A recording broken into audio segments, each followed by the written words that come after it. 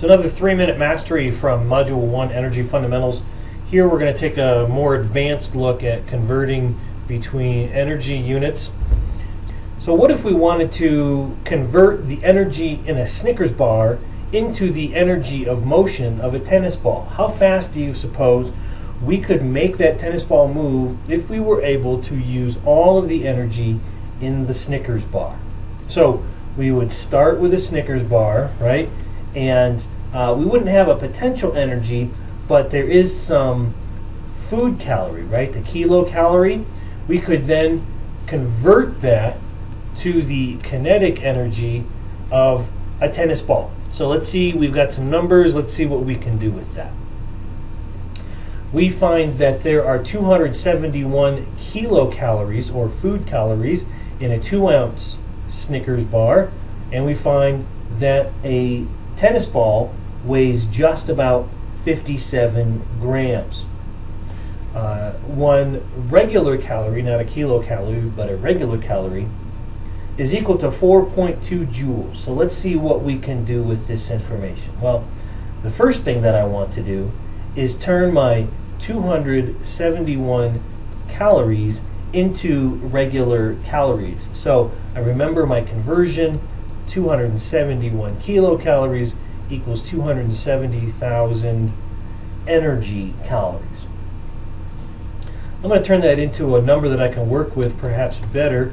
I'm going to call this 2.71 times 10 to the 5 calories. That makes sense, right? 1, 2, 3, 4, 5. There's my period. So here we have moved this into scientific notation. By doing some math, we see that 57 grams equals just about 2 ounces. So the mass of the Snickers bar and the mass of the tennis bar are the same. That's interesting, but it doesn't necessarily help us. I want to find out now how much energy in joules are in this number of calories in the Snickers bar. So I'm going to start with 2.71 times 10 to the 5 calories. And then going to multiply by this conversion ratio that says 4.2 joules is equal to 1 calorie, 1 energy calorie.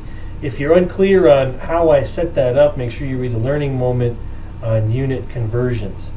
What we find then is that we end up with 1.14 times 10 to the 6, or just over 1 million joules.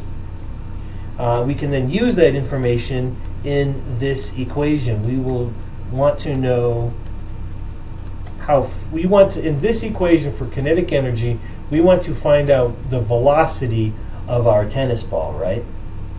So what we'll then do, before we plug in any numbers, the first thing we want to do is try to isolate that variable v, and what we find is that v is equal to the square root of 2 times the kinetic energy divided by the mass. By plugging in some numbers, let's do that now. So our velocity is equal to the square root of 2 times 1.14 times 10 to the 6 joules. That was our kinetic energy, divided by the mass, which actually works out to 0.056 kilograms. That's really close to our 57. And we find that the velocity would have to be 6,375.7 meters per second. Holy bananas. That works out to 14,262 miles per hour. That is one energetic tennis ball. So the rule, what's the takeaway from this?